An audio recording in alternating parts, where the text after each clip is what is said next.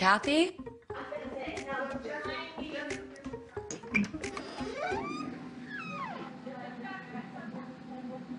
Oh my gosh, she's sound asleep.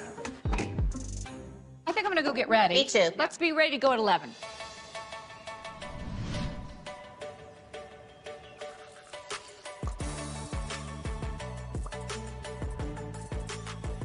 Lori?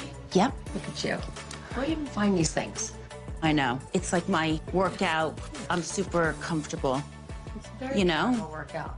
Obviously. Yeah. Hi, how are you?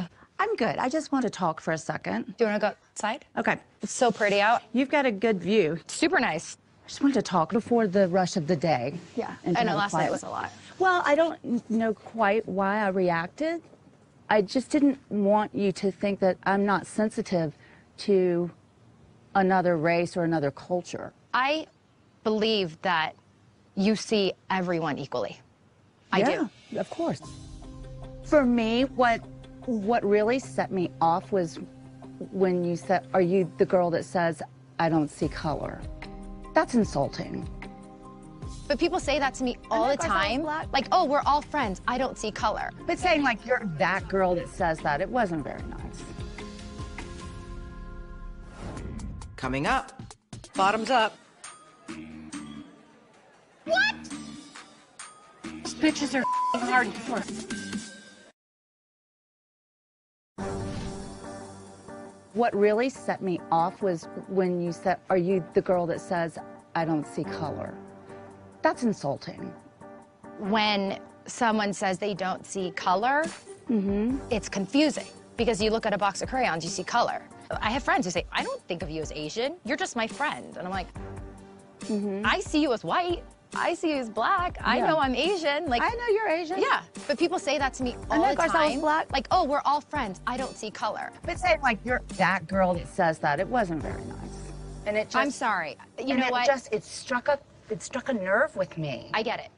But I have been on the other side of racism. I've been attacked.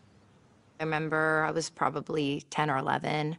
I was in the backseat of my dad's car. He was pumping gas, and there was a man that drove up next to us and started screaming at him, "Get out of my country. You're taking all our money."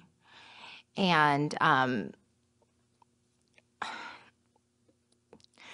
you know, I just remember my dad was, like, so scared.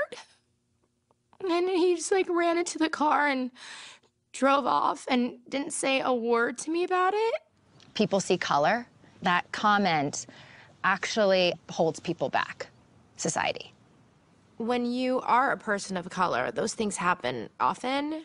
And if you can shed light to someone that might not understand that, you know, maybe that can change their perspective. If I offended you or made you feel angry at me for crying, I don't know, like I didn't mean to do that. We all have our own perspective in life. And when I moved to New York, I was 25 years old, and I literally was in an elevator with someone, and they heard my accent, and this man said to me, "Oh, so you're from the South? Are you a racist?" I got a lot of that living in New York. Right. And so you're on guard about it. I am on guard. It's a big topic, you know, and I so appreciate this conversation. Yeah. We're cool. Yeah. All right, well, good. Should we go? Yeah. Okay. I guess I will bring a hat, I'm thinking. Yes. Yeah. Here, we can hug it out. I'm not a hugger. I am. I am actually once I get to know someone. I just don't hug strangers. Well, It came you in shouldn't handy hug during strangers. That's COVID. what we're I know. taught not to do.